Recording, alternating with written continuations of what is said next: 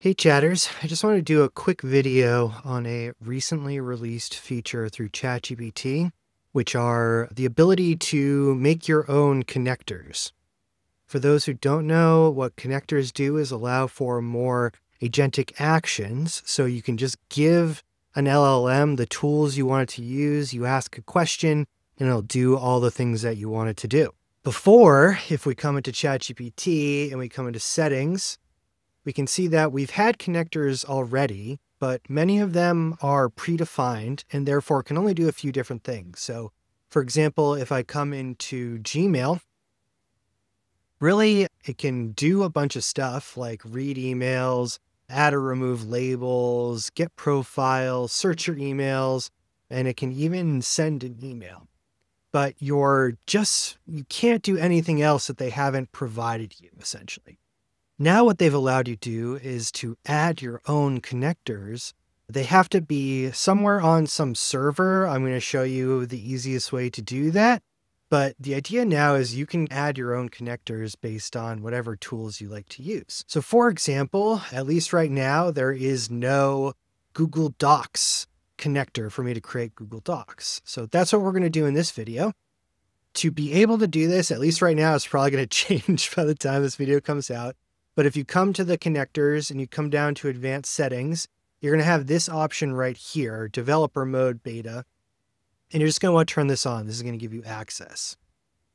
Then when we come back to connectors, you're going to want to come to create. And you're going to see a little input thing right here. So first, we're going to do the icon. I already downloaded the Google icon, so we're going to add that here. I'm going to call it the Google Docs connector. We're going to say controls Google Docs. And then we put the server URL. Now there's many ways that we can do this, but the main way that I would recommend is if you use a tool like make.com or N8N, which I prefer, you can actually create these MCP nodes, triggers, and then connect them up to all the tools you want. So you'll see here, I have a create document, find and replace in a document, insert text in a document. And so if we come into here, you're going to see it has some sort of URL and then definitely set up your credentials and tokens. So no one can just hijack whatever you're doing. And then we just want to copy that URL. We'll come back to ChatGPT and we'll just stick that right in there. And then we're going to say, I trust this application, and we're going to do create. So next up, what you're going to want to do is just start a new chat. You're going to come into the plus sign and then hit more, and you're going to see this developer mode right here. So we'll click that. And you can see I have Google Docs connector. If I open this, I can turn it on or off. And I'm going to say, go create a Google Doc with a poem about a wizard. Let's see what it does. Now, you do have to be specific, right? If you just said go create a document, it might do something different. So you really want to be specific, like what you want it to do. It's going to ask me permission to use this tool. I'll say remember for this conversation.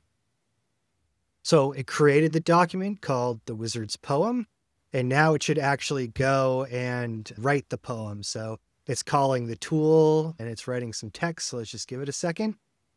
Again, it's asking my permission. We'll confirm. And it's been created. So let's click the link and let's see what it came up with. And there you go, The Wizard's Poem. Upon the hill where shadows loom, a wizard weaves both light and gloom. With whispered spells and staff held high, he bends the stars that guard the sky. So this is pretty ridiculous. I will say that Claude has been able to do this forever, and in my testing better, but I know most people use ChatGPT. So the fact that they've added this now is quite incredible. It means that more people are going to have access to more agentic workflows and tools. I'll just put this out there. We've been building connectors for quite some time now, either through applications like N8N or actually building personalized connectors for folks. So if you're interested in having us build you a connector that connects with ChatGPT or Claude or pretty much anything, definitely reach out and we'd be happy to help you.